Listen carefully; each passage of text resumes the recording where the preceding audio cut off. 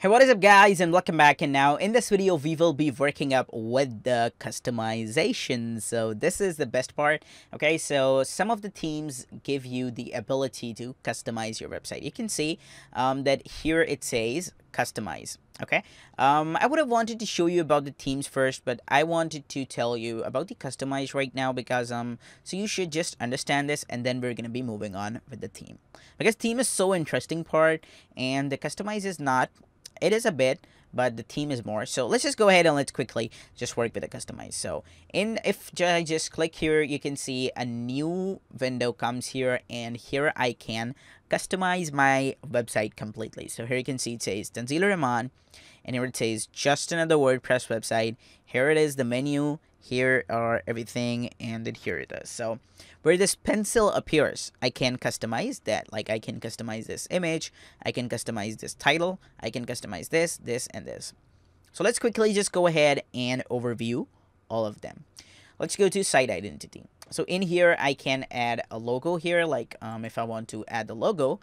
So let's suppose that I want to add a logo. I want to go to upload files. I'm going to go to select files, and then I am going to go to the desktop, and then let's just choose this to be the logo. Okay, so this is the logo that I have. I'm going to come here and I'm going to select it. Okay, and then I have to just crop it down. And so let's suppose that this is my logo. I'm going to go ahead and I'm going to hit crop.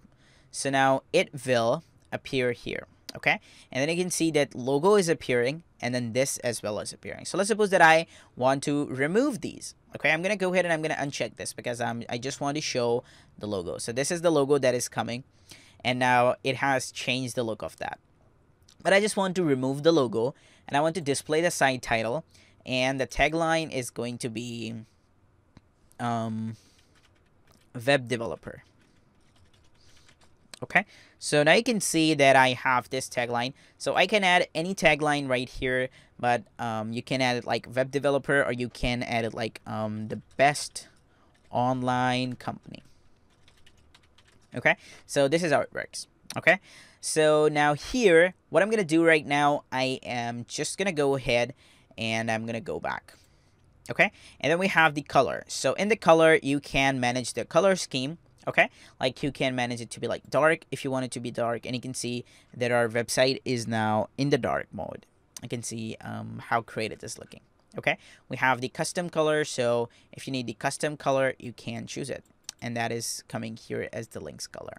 So, but I think I just like the dark one or the light one. Okay, and then we have the header text color, so you can pretty well manage the header text color if you want to. I'm gonna make it the white, complete white.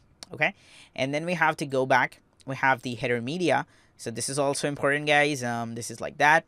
This is the media that we have. If you need any other image, you can add it, or you can also add the video here as well. So let's suppose that I want to add a YouTube video. If I just go to youtube.com, and then I want to add the video for website background video, background loops. Okay, this is the video. So let's suppose that this is the video that I want to add. I'm just gonna come here and I'm gonna copy the link. Okay, and okay, let's just go ahead, let's just come here and let's copy the link. Okay, and I want to come here and I want to paste the link. That's all. And here you can see that the video will be coming. So you can see how this is looking. This is how the video is coming, and this is looking pretty great.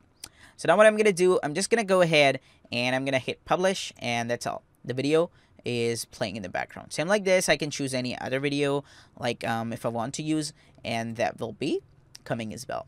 So I'm gonna go ahead and I'm gonna remove this because I just want to show a normal picture here. You can choose any other picture, like if you want to, you can add a new image, and then you can select it, and then you can hit select and crop, and then you can crop it the way you want.